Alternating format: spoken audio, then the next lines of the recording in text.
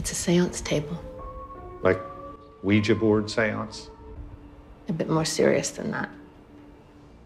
Hello everyone and welcome back to another video. Today we're going to be talking about one of the episodes from Cabinet of Curiosities, a horror anthology series on Netflix from Guillermo del Toro. Every episode is a different story and has a different director. We're going to be looking at the first episode, Lot 36. It's an original story by Guillermo del Toro and was directed by Guillermo Navarro. Navarro was the cinematographer for other fan-favorite del Toro films such as Pan's Labyrinth, Kronos, and Pacific Rim. Lot 36 stars Tim Blake Nelson as Nick Appleton. Each story begins with an intro and we're shown an item from the cabinet, and this time, it's a set of keys. Before we find out what these keys lead to, I have a question. Would you guys like to gain access to more movies, protect your online data, and find better deals when shopping? Then today's sponsor, Atlas VPN, can help. I think having a VPN is really important these days to protect yourself from people stealing your data and spying on you. Want to watch Once Upon a Time in Hollywood, Mad Max Fury Road, or Shawshank Redemption on Netflix? Then just switch your location to Canada and there you go. By changing your location using their different servers, you can also get better deals on flights, subscription services, and more. Atlas VPN can be used on unlimited devices and can really help you make the most of all the services you already pay for. Plus they're having a Black Friday sale right now.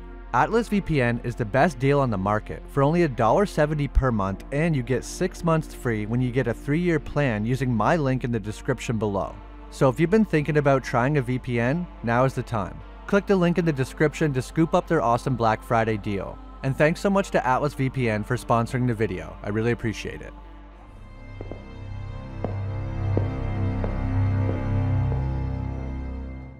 The episode begins with us seeing an elderly man who eats a lot of TV dinners. He puts on an apron and begins butchering small animals in the kitchen. I think they're rabbits.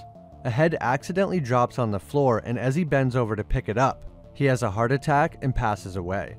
This is the owner of the mysterious Lot 36. Only that we will prevail, but that out of the horror of... Next we are introduced to the main character, Nick Appleton. We eventually find out that he fought in the war and returned home poor, deaf in one ear, and his wife left him. This has made him extremely bitter. Now, to make ends meet, he got into the storage locker business, and he needs to hit it big soon because he owes money to some bad people. Nick goes to the auction and finds the first one for sale is Lot 36. The manager, Eddie, says that the locker was owned by the same guy for decades. They open it up so everyone can have a look inside, but only for a second. It seems to be full of typical stuff like furniture. Nick goes ahead and bids on Lot 36 and wins it for $400. Sold to the shy man with the deep pockets. After the auction, Nick uses the phone to call someone, and we get the impression that he owes money to some bad people and they want it now, but he tells them that he needs more time. We also find out that Nick and the manager Eddie are friends, or at least they work together. Eddie tips Nick off about the good lockers so that he will know which ones to bid on, and in return, Eddie gets compensated. Nick pays Eddie for Lot 36 and his cut from the last locker. Nick says, okay, give me the keys, but Eddie says, before we get to that, I want to show you something. He puts in a VHS tape and plays it. It shows the old man from the beginning. Eddie explains that he's had the lot since 1945, and every day for decades, the man would come to the locker carrying the same bag, stay for an hour or so, and then leave. Eddie seems to be intrigued. Nick, on the other hand, doesn't seem to care at all, assuming the old man was just crazy. But then it gets even weirder. As the man approaches the door to the locker, he then steps back and hops forward like a rabbit 3 times up to the door. Even Nick is a little confused by this behavior. Here's the hopping again. What do you think it is? Eddie says there must be something good in there for him to come back and check on it like that. But Nick isn't so sure because he's seen some pretty gross and weird stuff in storage lockers. The old man also does the same ritual with the hopping when he leaves the locker. Every day for decades, this man would arrive with a full bag, perform his strange ritual, and enter the locker. Then an hour or so later, he would exit the locker with the bag now empty. Nick says, yeah, obviously it's a storage locker. But Eddie knows it's too weird. Since we've seen the elderly man butchering a number of small animals, I think we can assume that that's what's in the bag. He wasn't eating the animals because we can see what he eats. So that leaves the question, what could he possibly be doing with dead animals in the storage locker? for your lot 36. Enjoy. Eddie has to deal with a customer, Miss Amelia, who has come to pay her locker fees, but Eddie informs her that they sold it on the block when they didn't hear back from her. Come to find out, it was actually Eddie's fault because Miss Amelia gave him the new address to send the bill to and he forgot. And guess who he sold it to? Nick, of course. She tries to plead with Nick to let her get some of her family photos and important items, but he doesn't want to hear it and tells her too bad. He gives her a lock and says maybe you can use this. Hopefully karma doesn't come back to bite him for that. This is yours. I bet you can still use it. Nick finally goes to the locker to see what's inside. Old furniture, lamps, and boxes of junk. While inside, Nick has to keep turning the lights back on because they're on a timer. Pretty smart, I guess, to save electricity, and I'm sure that won't come into play later. After taking a brief look around, Nick hears Eddie working on the pipes in a room close by. Nick says the unit I got is a lot smaller than this. Eddie says nothing's up to code in this section. It was built in the 1940s. Units were wider, deeper, steeper, connected to each other. The two get into a bit of an argument over Miss Amelia's locker. Eddie says, come on man, just let her see if any of her stuff is still in there. But Nick says the game has rules. You win some, you lose some. Look at me. I did what I had to for this country. The game I played was rigged. Lost this ear except for high-pitched ringing day in and day out. Fine. Wife gone? Fine. I'll take the losses, but now it's my turn. Eddie says, why do you have to bring that into everything? Giving us the impression that Nick brings this up quite often and it bothers him a lot. So basically, because Nick feels like he's been done wrong, now it's his turn to make other people as miserable as him. It's surprising how much of a bad person Nick is, but I do still kind of feel bad for him. You can tell that Eddie has grown used to Nick, and the two go back and forth like this quite often.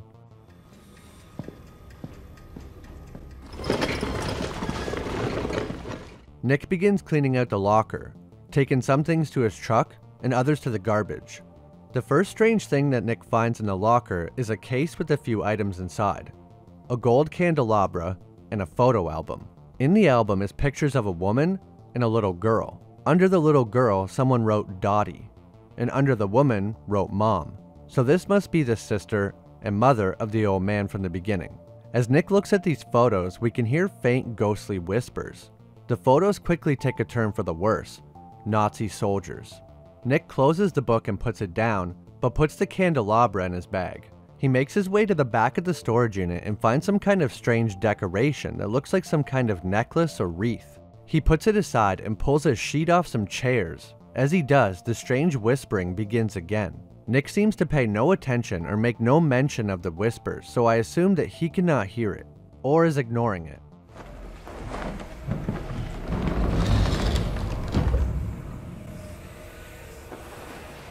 There's two chairs with strange carvings on them and a table with a pentagram. He brings the table and chairs out of the unit because they look like they might be worth something. As Nick is getting in his truck to leave, someone smashes the window and assaults him. Before leaving, the man says $12K, tomorrow. This man was sent by whoever Nick owes money to, and apparently Nick now has to come up with the $12,000 by tomorrow. Miss Amelia sees all this go down and Nick angrily tells her to shoo. Eddie finds Nick patching himself up in the office. Nick says he's gonna go get some stuff appraised, but Eddie tells him to take his stuff to Agatha's place this time instead of where he usually goes and gives him her number. Nick duct tapes his windshield and heads over to Agatha's. She seems to be some kind of antique collector. She's disappointed in the gold candelabra, saying she'll only pay scrap for it. But the table and chairs she's interested in. It's a seance table. Nick says, like, Ouija seance? And she says, a bit more serious than that.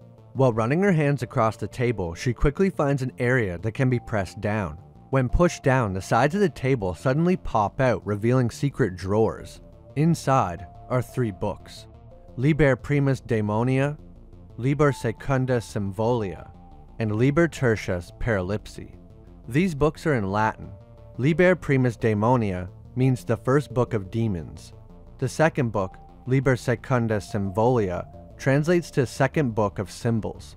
And the third book, Liber Tertius Paralipsi, from what I could find, translates to book 3 of life. But that might not be a perfect translation because I'm no Latin expert. So if you know exactly what it means, please leave it down in the comments. Liber primus daimonia.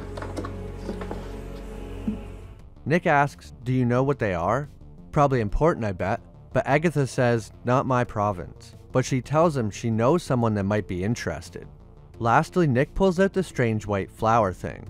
Nick comments that he's never seen one before, but Agatha says, oh, I have. Many times. She tells him to gently feel it. It's human hair. And I would guess that this hair probably came from the old man's sister, and you'll probably agree once you learn more. Weaving or braiding hair into jewelry was a practice that started around the 17th century and was made popular in the Victorian era.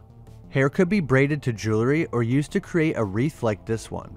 Hair can be looped to create designs that look like flowers or even ground up to make pigment. These pieces are usually made for someone who is mourning. The body rots away, but hair can last decades, even centuries. Human hair. Smell? Yeah, no thanks. Agatha calls her friend Roland to come take a look at the mysterious books. While on the phone, Nick opens one up and flips through the pages. We see images of small demons feeding on a human, what looks like a human being enslaved by a demon, and on the other page is a demon on one side and a skeleton on the other, holding up a child draining their blood into an urn on a goat's head. There's a man in the corner holding another child behind his back, and it looks like he's trying to stop whatever is happening. I'm not sure exactly what this stuff means, but the book is super interesting. I have a client here with some very interesting items. Right up your alley, you know what I mean? Soon after Agatha's friend Roland arrives, he first looks at the table and says it's 19th century Austria, white cedar and sandalwood, treated in a very unique way and arranged to facilitate the summoning of an entity. Roland then points out to Nick the reddish tint in the lacquer on the table and says guess what went into it. I'm not sure if he means that blood was added to the lacquer when the table was made, or sacrifices done on the table have caused blood to seep into it, but I think the blood was put into the lacquer when the table was made. Nick then pulls out the 3 books, and Roland is shocked. The first question he asks is, was there a 4th book? Nick says no, but there's still a locker full of stuff. Roland explains that the books are very rare. He's willing to pay $10,000 for the 3 of them, but if they can find the 4th volume, he will pay Nick $300,000 for the complete set. The 4th book is the rarest, Liber Quartus Sacramentum, which means book 4, sacrifice. Roland says it's legendary, full of symbols and spells to bind a demon, make it earthbound. The reason the 4th volume is the rarest is because it burns completely at the end of the transaction, along with the purveyor of its favors, except when the demon has been betrayed, therefore unable to collect its debt. Nick says if he wants the books, this deal has to go down tonight, because as we know, Nick has to have the $12,000 by tomorrow. Roland pays $10,000 for everything and donates the weird hair wreath to Agatha. Nick and Roland then head over to the storage unit in his truck. Do you mind closing the side window, please? While driving, Roland gives Nick some more information about the previous owner of Lot 36. Roland says, I have a confession to make. I know all about the family who owned the unit that you bought. They were very rich, made their money from steel in Europe, and immigrated to America at the end of World War II. They made weapons, Wolfram tanks, but for the wrong side. Nick says, yeah, I've seen some old war photos in there. This man knew and did evil on a scale almost absolute. Nick says, well, God's got him now. To this, Roland chuckles and dismissively says, God, the silent, strong type that loves to see us squirm with free will and other delusions. But what about his adversary, huh? Relentless, feisty even. You know, whispering in our ears at every waking moment. Nick says, something tells me you traffic in the wrong feisty side yourself there, Hans. Roland asks, does that matter for this transaction? He explains the owner of the unit was a sick man who gambled his fortune away and destroyed his family, which explains why we see him living the way that he was. He moved in occult circles in Berlin and Vienna, and he invoked an entity, offered it a vessel to occupy, to possess. His sister, Dottie Walmar. Nick asks if they ever found the sister, but Roland says no. it was futile. During the reign of Nazi Germany in World War II, there was many occult groups, and many theories debating whether the origin of Nazi beliefs were based on occult religions. There's a popular book on this called The Occult Roots of Nazism by Nicholas Goodrick Clark. Apparently one of these groups still exists today, called the Order of Nine Angels, that stems all the way back to World War II. Many films, comics, and games have depicted these theories, like the Nazis in Raiders of the Lost Ark, Hellboy, or even Call of Duty. Between 1936 and 1941, Heinrich Himmler and some high-ranking Nazis would travel to a castle in northwestern Germany once a year to take part in satanic rituals and read cultish writings. These leaders and SS officers would also dress up in knight's gear at a round table and tried to channel the pagan heroes of German legend. Long story short, Nazism and the occult go together like peanut butter and jam. And he invoked an entity, offered it a vessel to occupy. After hearing Roland's story, the two arrive at the storage facility. Nick says, "I'm not interested in any of this creepshow stuff you favor, okay?" Which I think is a little nod to the similarities that this show shares with Creepshow. It also tells us that Nick still doesn't believe anything that Roland is saying. While the two are walking to the unit, Roland pulls out the candelabra. Nick says, "Are you kidding me? Put that thing away." Roland tells him that the molten metal that makes up the candelabra was collected from a very particular source, and if they find the book, the light from it will protect them. Nick is a bit of a skeptic, to say the least. The light from the candelabra will yield protection. No offense, but shut the fuck up. Candles have long been used in different religions. They're often used in prayer or to keep away dark spirits. During the witch hunt in the Middle Ages, inquisitors' handbooks like the Malleus Maleficarum said that holy candles were consecrated objects and would protect you from witches. Farmers also used holy candles for protecting livestock from danger and bewitchment. As for the metal the candelabra is made out of, I think it's made out of melted down holy objects. Possibly very important ones, similar to the bullets that Constantine uses. The two begin searching for the fourth book, and Roland finds a bunch of newspapers talking about the missing sister. Where are you, Dottie Volmar? My theory is that he's looking for the fourth book because if the fourth book is not burned, then the demon is still bound to the earth. So I think what he's really searching for is the entity summoned by Mr. Walnar. Roland is also obviously German and has admitted to dealing in the other side. Maybe he was a part of those occult circles in Berlin and Vienna as well. Maybe he was jealous of the power that Mr. Walnar was able to gather for himself using the powers of the entity. While looking around, Roland discovers that there is a false wall at the back of the unit. Nick comments that he knew the measurements for this unit were off, which he brought up to Eddie earlier. The two move some stuff out of the way and discover a door. Nick thinks for sure the book must be hiding back there, and Roland must know something we don't, because he instantly grabs the candelabra and inserts the candles. As soon as the door is open, Nick is disgusted by a strong smell. Roland says in my field, we call it effluvia, like when a cat or dog mark their territory. It's very common in demonology for demonic manifestations to cause a rotting or sulfur smell. Roland stops Nick before he enters and becomes very serious. He tells Nick, do not touch anything. Do not say anything. If anything not from the natural world is found on the other side of this threshold, I have one piece of advice for you. Do not make eye contact with it. Do not speak with it. It will sense the dark in you, as I do. It will be greedy for it, hungry for it.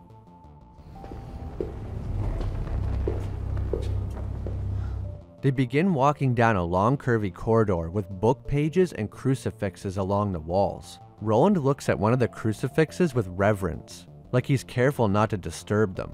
Upon reaching the end of the hallway, they are greeted by a horrifying sight. Never in my imagination. He trapped his poor sister. At the end of the corridor is a small room. In the middle is Dottie Walnar, the old man's sister, pinned to the floor inside a demonic summoning circle. And beside her on a pedestal is the fourth book. Roland is taken aback, but he's not that surprised considering what he's seeing. Roland says the demon is weak, must be starving. Poor thing. It's probably starving because the owner hasn't been here to feed it rabbits, or possibly it's starving because it's trapped in the circle. The body has been pinned in the circle so long, the hair has fused to the floor. The demon took her face as a way to get in, and hides within her. All we can see is some tentacle-like appendages stretching up into the head. Look how the demon hide. Yes. See, it took her face as a way in. While Roland is taking in the sight of the demon, Nick is focused on one thing, the book and his money. Roland tells him not to cross that line, but Nick doesn't believe in any of this crap and walks over to grab the book. And when he does, he drags his foot over the circle, breaking it and awakening the demon. Instantly, the candelabra erupts in large flames and Roland says, "You have no idea what you've done." Nick goes over to the book and it's open to a page with a pentagram with a circle around it, most likely the same one that we see on the floor. The demon begins to awaken, taking over Dottie's body and becoming a mass of writhing tentacles on a set of legs. When I see the demon, I can't help but think of H.P. Lovecraft's Cthulhu. As the creature stands, Roland seems to be in awe, and before he can snap out of it, the creature grabs him and devours him. When this happens, the book that Nick is holding erupts in flames, signaling that the transaction has been complete. Holy Mother of God. Nick runs out of the secret area and out of Unit 36. He tries to exit the building, but the door is locked. But wait, there's someone outside. It's Miss Amelia. Karma really is the worst. She coldly puts the lock that Nick gave her on the door. He screams and pounds on the door, but it's no use. He turns around, and as soon as he tries to run, the demon grabs him. If the demon truly feeds on darkness like Roland said, then Roland and Nick were probably quite a meal.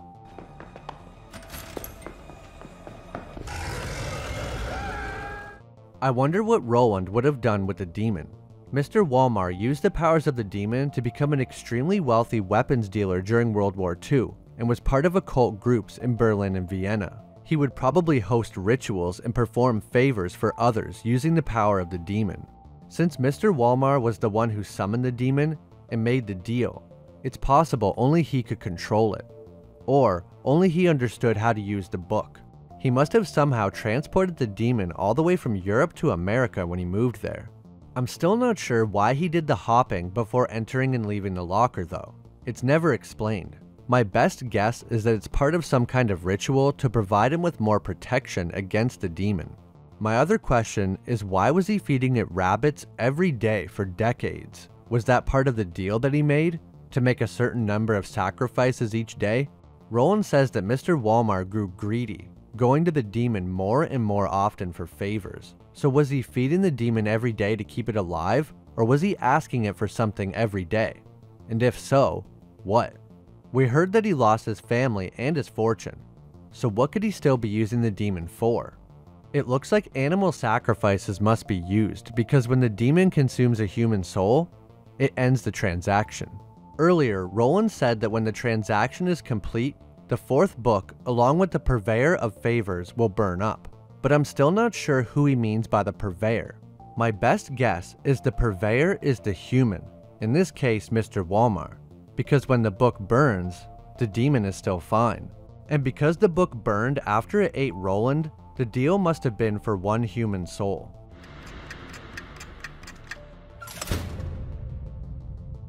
There was a few little inconsistencies, and some things were never explained, like the hopping, but overall, I liked this episode. They tried to pack a lot into an hour, and they did a pretty good job.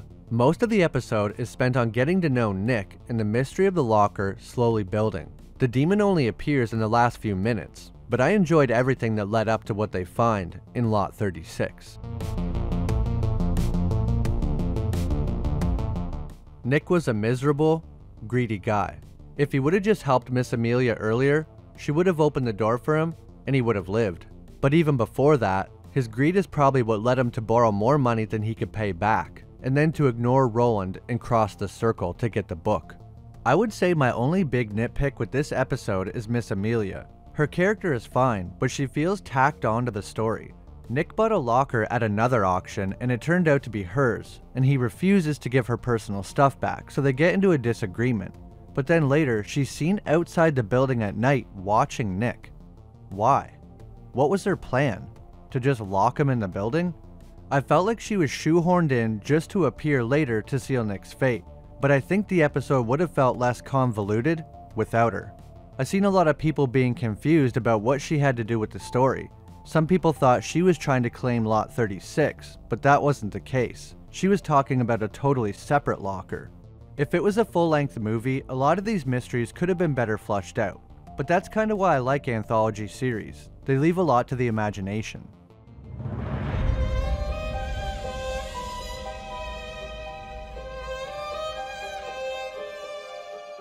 That's my video on the first episode from Cabinet of Curiosities. I've been a big fan of Del Toro's work for a long time. He's worked on many of my favorite shows and movies like Blade 2, The Strain, Hellboy, Pan's Labyrinth, and more. I might eventually look at another episode from this series because there was one other one that I really enjoyed. If you haven't checked out this series on Netflix and you're a big fan of horror, I definitely recommend it. If there's any movies or TV shows you think I should cover, please leave them in the comments below. I always enjoy reading through them. I'm currently working on a video that's been highly requested, but I don't want to give it away. If you enjoyed, leave a like, and if you haven't, hit that subscribe button. I really appreciate it. Thanks so much for watching, and I'll see you in the next video.